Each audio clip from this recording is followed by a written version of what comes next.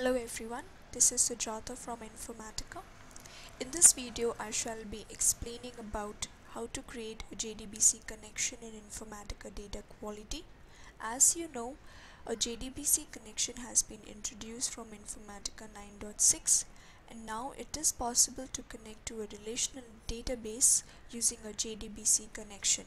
This is only applicable for Informatica Data Quality services. The agenda for my video is configuration that is required from Informatica Server End and required from the developer client machine to connect to the database using a JDBC connection. In this video, I have taken an example of SQL Server and I shall be using a JDBC connection to connect to my SQL Server database. So at first, I would need to have the corresponding JDBC jar file. I have already downloaded the jar file and placed them in my server machine. This is my Informatica server machine and this is the location Infa Home external JDBC jar where I have to place in my external JDBC jars. So SQL JDBC 42.o.jar. This is a jar file which I'll be using to connect to SQL Server database. Since I've already placed the jar file, the next step would be defining a variable so that the environment knows where the corresponding jar file is placed. So the environment variable is infa java cmd class path. So this variable needs to have the path as well as the name of the jar file as well. So say suppose if you have multiple jar files for corresponding database, you have to place all of them in this variable so that the environment picks up to use the JDBC connection. So these are the two steps that needs to be performed from the server end to use the JDBC connection. So now we can go to the admin console and create the corresponding SQL Server JDBC connection. I've already created one sample JDBC connection. So this is the name of my connection. The type of the connection is JDBC, the username, the password, JDBC driver class name. Now this depends on which jar file we are using to connect to the database.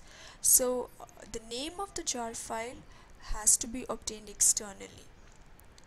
The connection string also for SQL Server, this is the connection string. It depends on individual database. For like Postgres it is something else. For Germ XD it is a different connection string. So we can actually Google to get the corresponding JDBC class name and the connection string. Since my properties are configured, let me go and test the connection.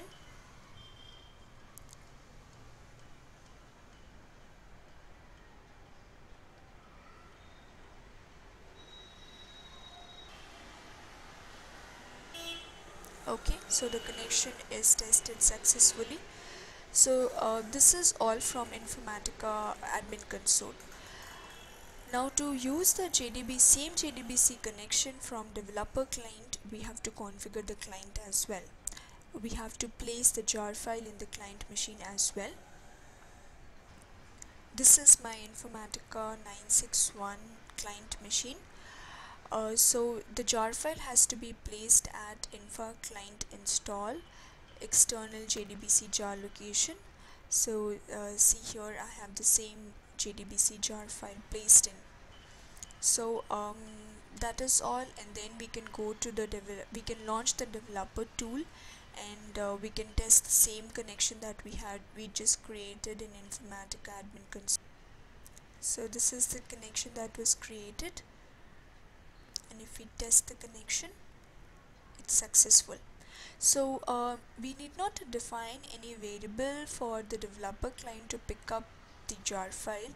This is because the developer code.ini file already has a variable defined to include the external JDBC jar location. This is my developer core.ini file, and as you see, dinfa JDBC external jars, this is the variable which is including the location of external JDBC jars. So even if you have multiple jars, you need not to specify the name of the corresponding jar. Star will take care of this. So this is the step that is from the developer client machine. So by this I finish my configuration from server and client side to connect to database using a JDBC connection.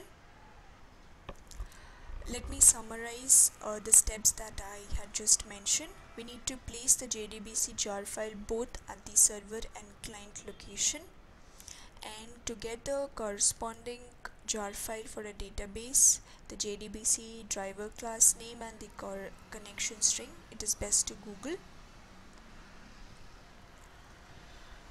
By this I end my presentation. We would love to hear from you from support video at informatica.com. You can also tweet us at tweet.com infasupport. Thank you.